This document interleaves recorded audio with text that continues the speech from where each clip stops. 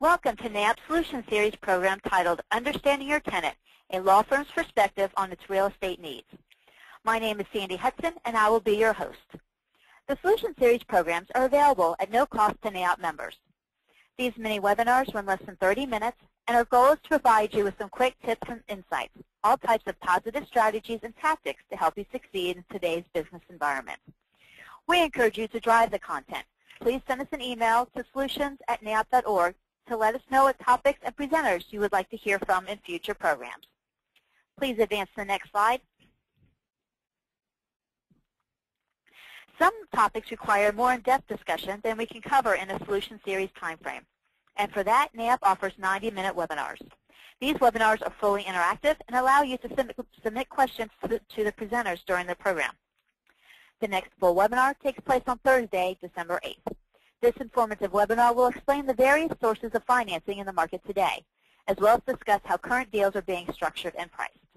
The cost of the webinar is $65 for NAIOP members and $95 for non-members.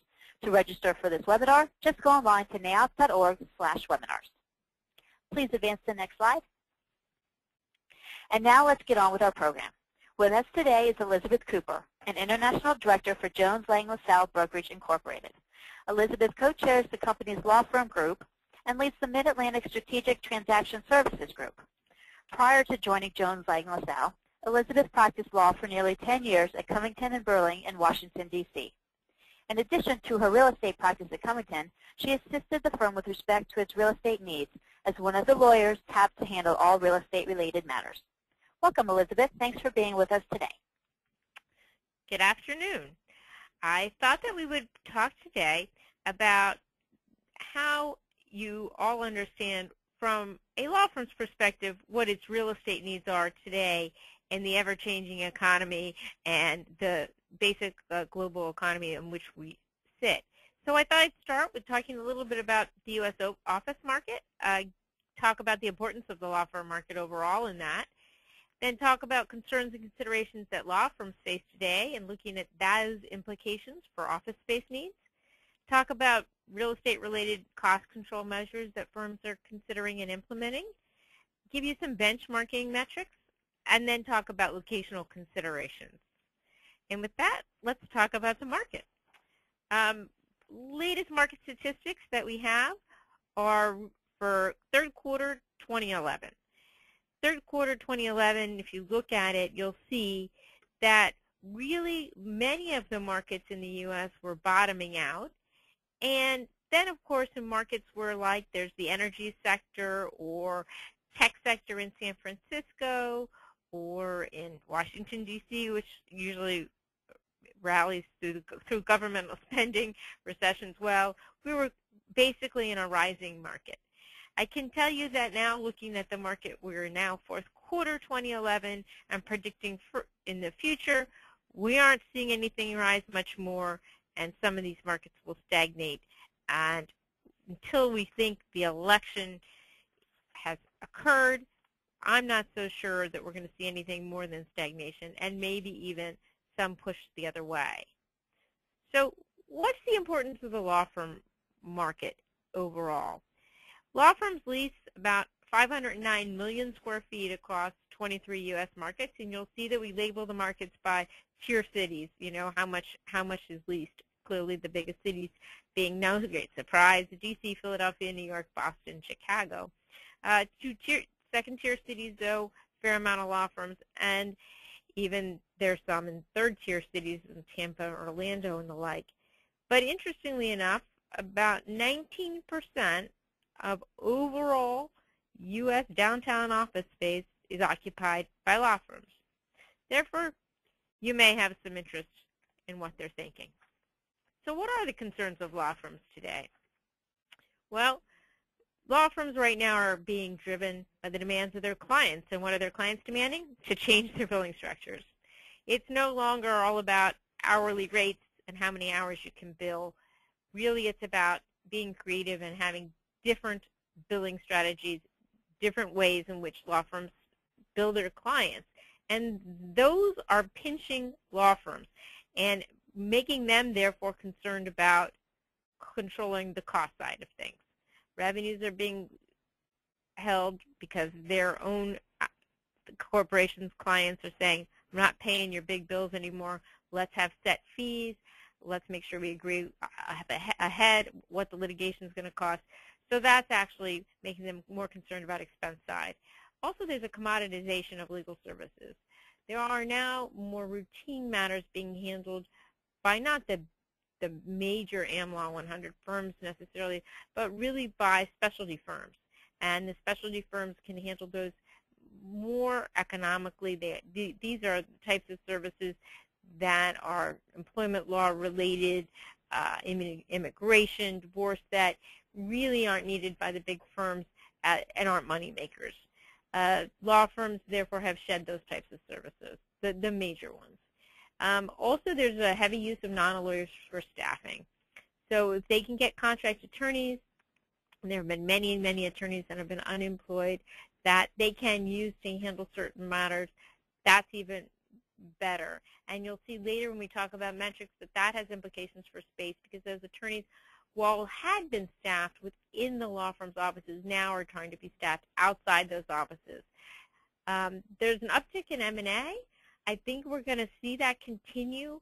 We're going to see a shrinking of the number of AmLaw 200 firms. I believe that there'll be more consolidation within that industry, and you'll see more of what I deal with day to day, which is when firms merge. What do we do with the excess space? We have 2 offices in 1 city. That's going to continue. And so I think that the number of actual AmLaw 200, AmLaw 100 firms will shrink. Key metrics for law firms are profits per partner. They look at everything on a real estate basis as far as cost per professional. How much is it costing me to house each attorney or professional, for those who have patent attorneys or basically not lawyers but specialists within their organizations. Technology. Now that technology has really come into its own and finally firms have caught on, maybe I don't have to print every single piece of paper and electronic filings are in place in all the court systems, I think finally paper is going to start diminishing at firms. And then, again, they won't pay the high rents for just housing paper. Again, less space. Communications and connectivity. With basically, law firms are still very concerned about connecting their people. While people can work from home and video conferencing is used a great deal, they still want their people to see and touch one another, and they should. They need to do that for a cross-selling. They need to do that to keep the culture of the firm. So I don't think we're going to head towards what people talk about is, you know, firms working out of their home, no need for office space. I think it's going to still be, there's an office for people, but maybe, in fact, it's shared for those who travel a lot or those who do actually work out of their house part-time. Moving to considerations for law firms today, so you've got revenues down, occupancy costs down, capital down. On the other side, biggest concerns are for efficiency of space, flexibility in not just their space but their lease, and branding. What does it say about me? How do I differentiate myself from the other through my office space? So now we talk about implications for office space. I think there's modest growth, if any. In fact, I think that most firms, when we talk to them, except in their major cities where they're looking to grow that office, they are looking to contract, and especially in secondary markets. Focuses on core cities, secondary markets, second-tier NFL cities. You'll see some firms that opened offices close them. I think many of them will shrink them. If they were there for just a client, it's probably not needed anymore, and as the partner ages, the office will close. I think demand for the next 18 to 24 months will be thin. You will not see a lot of activity from law firms unless they have a lease expiring or another driver, but many firms right now don't want to be spending money on real estate. In selecting an office building, what's important to a firm and what therefore should be important to you when you are developing office space? The ideal floor plate is column-free. It's narrow. It's got more window line. No longer do they need any interior space to house paper. Secretarial ratios have changed greatly, so having secretaries all over the place no longer makes sense, and that'll change even more. Some of them are moving their back office operations to cheap cities where labor's not as expensive, where there's a good labor pool, and as we just saw Pillsbury doing in Nashville and Warwick in West Virginia, it'll continue. I think that's one way that firms are trying to control costs, and actually for redundancy reasons. The other thing about the office building is that the floor plate really isn't ideal if it's more than 25,000 square feet, and that's because their people can't find one another. It is hard on a 40,000 square feet to find a partner at one end versus the other, and the partners don't travel from one end to the other. So when we talk about the firms wanting to collaborate, wanting to see people, they're looking for a smaller, narrower floor plate. This narrower floor plate also maximizes light. Firms are concerned about light space. They do care about LEED, and will be building out to LEED, or at least taking measures to make sure that they are making the space light, bright, and energy efficient for the firm and for their people. The other thing we do see is not just moving back office operations to other cities where it's cheaper, but to below-grade space that may have some light for storage and support functions. Many firms that are in 100,000 square feet or so can actually move 20,000 square feet down to below-grade space. That could be record storage, that could be IT, that could be even accounting, even some administrative functions, and that saves a great deal on cost. So we see a desire for below-grade space with light. The other thing that we see is because firms have moved to conference centers, almost every large firm now has, most firms have a conference center, so they centralize where their clients go. Clients no longer travel through their offices for security reasons and confidentiality reasons. The conference centers have gotten to the stage where they're large enough that it requires buildings to have wider stairways and actually add more restrooms than typically to meet code. And we see this in a lot of cities.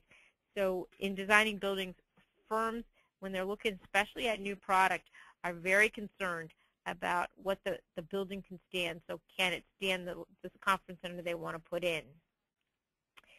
What are firms looking at as far as space design? Well, they've shifted to one or two standard office sizes. So either they've got one size office now, 150 to 180 square feet is typical, or two size offices from 120 to 150 for associates and counsel to 200 to 250 for partners. Everything's more standardized, so it's more flexible, so we don't have so many issues of churn. One size office gets them to, if they do have churn and people need to move, there's no cost, there's no moving walls, and that's ideal.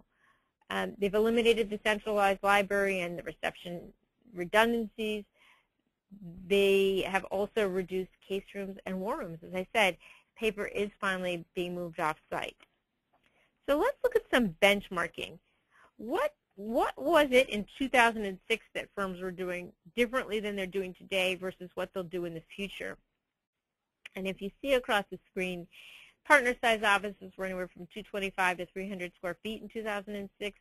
They were all different sizes, depending upon the geometry of the building and the age of the firm and the age of the partners and the type of practice it was. Today, almost every firm looks to try to standardize those office sizes. 225 is usually large enough with the right furniture for a partner. They're not looking to put conference tables in those offices for partners to have meetings within their office. And in the future, what do we think it's going to be? Probably 150. And it'll be perimeter, and if they go towards models that they have in Europe, and especially in London, may even be interior. Associate size offices, similarly, 2006, 150 square feet to 180. Now pretty much standard at 150 or some 120, depending upon the building geometry between those ranges. And I think in the future it'll stay at the same size as for partners. I think that is for flexibility reasons. But what you'll see is associates being moved to interior offices, some associates for sure. Visiting offices will be interior. If they have interior space to use, firms are using it for associates, especially first and second year. And in New York, it's common to use it for interior offices for associates. Legal secretaries. I think that's been the biggest change in firms, is that the ratio that used to be 1 to 1 and then was 1 to 3 in 2006 is now between 1 to 3 to 1 to 5. and it's going to end up closer to 1 to 7. We have some firms now that are already telling me they're at 1 to 7, so it'll be 1 to 8. That means that the interior, where they had a lot of secretarial carrels, are vacant, and what do you do with that space? So many firms are looking to recapture that space. That's why I think they'll build out interior offices for attorneys if they need to. They'll use that for case rooms or war rooms. They'll try to turn it into space for paralegal offices and the like, where I think paralegals, while they weren't interior offices in 2006 and still are today, will be ending up in these workstations, because I think that they'll be available given the secretarial ratio changes. Also, with the secretarial ratio changes, you'll see firms build out what we call clusters of secretaries. So secretaries will be clustered in one area of the floor plate to handle the needs of many lawyers across the floor. And they'll even bring in a word processor, part-time, maybe full-time, to help with the overflow work. Staff attorneys, we didn't see them really in 2006. Now they're really frequently housed in perimeter offices, and I think staff attorneys are here to stay, but I think most in the future will work remotely. Amenity space used to be war rooms, litigation storage. In 2006, we began to see conference centers for large firms. Now pretty much everyone has a conference center, as I said. Flexible spaces are what people are looking for, in litigation storage. In the future, I think that paper, as it decreases, there'll be fewer war rooms and storage. There'll be increased amenity areas, really areas where people can collaborate and people can get together, bring people together. Soft seating in conference rooms mixed into the conference centers to make them more useful for events and the like. And again, as I said, collaborative space, cafes, team rooms, and the like. Library, while it was iconic and was central to the firm in the past, is no longer. It's been reduced in size by 50% or more, and many firms have just practice collections for the practices that need the books. In the future, it'll be decentralized for the various practice groups, and if it's not there at all, it'll be basically a virtual library. Data centers used to be located on site with supplemental HVAC. Then again, firms decided that maybe they ought to put that redundancy in a secondary location, and we saw that. I think in the future they'll move to co-locate sites or hosting facilities. Why put their money in there when they can do it more cheaply, which I think they'll find a way. So what real estate then related cost control do we see in the lease and in the deal structures? Right now, I think we have seen a real wave of restructuring of firms and right-sizing. Firms have had too much space. They downsized. They tried to sublet those who couldn't, and it's not easy to get any recovery on a sublet of any significance. Tried to restructure and will continue to do so. They're willing to give the landlord term, but they got to shed that excess space. Some firms have taken the tact of short-term renewals. Hey, I don't know where the economy is going. I don't know how to predict my growth anymore. I don't know where we're going to be in the law firm industry, and those firms are doing short-term renewals. There are still firms that relocate.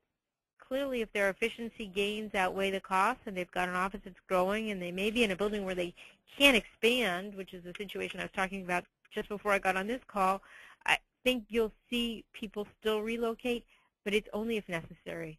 There is a cost of the relocation, and even with high tenant improvement allowances and the like, firms come out of pocket to do that, and they have to be careful where they put their capital these days. One thing you haven't seen in the past that you'll see more and more is firms asking for contraction and termination rights. It's not just expansion that they're concerned about. Now they're concerned about what happens if what happened in the last 5 years happens again and continues to happen. What if I have to really contract more? What if half my people work at home and don't even want to come in? So those options and termination rights, rights to get out of a lease, more like in government contracting, I think you'll see law firms ask for and law firms obtain. Always flexible assignment and sublet rights, more important than ever if you don't have other exit strategies. Firms focus on how flexible are my assignment and sublet rights, what happens if I merge, do I have a right to do it without the landlord consent, absolutely critical, and what happens if I just want to sublet to a third party, do I have to go through this whole painful process of landlord consent, and how flexible can I get the landlord to be in the lease? We've also seen most favored nations clauses, i.e. clauses which say, if in fact, Mr. Landlord, you sign a deal of comparable size with another tenant in this building on a basis of overall net effective rents that are more favorable than what we obtained, you must then adjust our rents so that they are as favorable as the new tenant you've just brought in. Now, we see that in really depressed markets where we are able to obtain it, overbuilt, Miami being one of those that I can think of. Landlords can't stand these rights, but these are rights that may come into play again if we go into a second recession. The other thing that's a real estate matter that landlords haven't typically had to deal with, but firms are more and more concerned about, is the write-off of unamortized leasehold improvements at the end of the term if they want to relocate. So they may have been in the space 10 years but haven't fully amortized their leasehold improvements. It's a hit against the partner's income if they relocate. How can the landlord help me? Can the landlord actually give me an offset of free rent or something so that my income will stay the same? And that's something that firms seem to be more concerned about today than they were in the past. Lastly, firms are concerned about location. You want to know, I think, just like they want to know, where should I be located? And I think that the projects that we've seen be successful, lease up quickly, are ones that are, I call, live, work, play environments, 24/7 destinations, residential, retail, and office.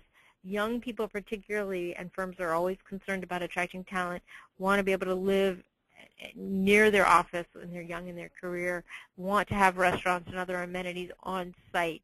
So again, amenities very important. The fitness center, key, jogging trails, bike racks, restaurants, not just deli style, but also white tablecloth in and around the building, the development, very important. Firms still care to be near other firms. Believe it or not, they want to see their fellow attorneys and friends at other firms, and so they don't want to be an outlier, although some have done that and done that to save great expense. They want to be near their clients in the courts, but less so than it was in the past. Not so concerned anymore. Easy to file electronically. Clients don't really come to us as often. We find that it's really based on technology and the like. They can handle it in other ways. Still critical to be near public transportation and amenities, as I said. I think those locational considerations will continue in the future. If you have any questions, please don't hesitate to contact me, Elizabeth Cooper, and my email and phone number for you at the end of the presentation. Thank you for your time, and I hope you have a great afternoon. Elizabeth, thanks for a great presentation and for sharing your insight on how office space needs of law firms will be changing over the next several years. Our next Solution Series program will be available on November 29th. Watch your email for NAIOP source or corporate e-newsletter for the program link. Thank you for listening to our session, and have a good day.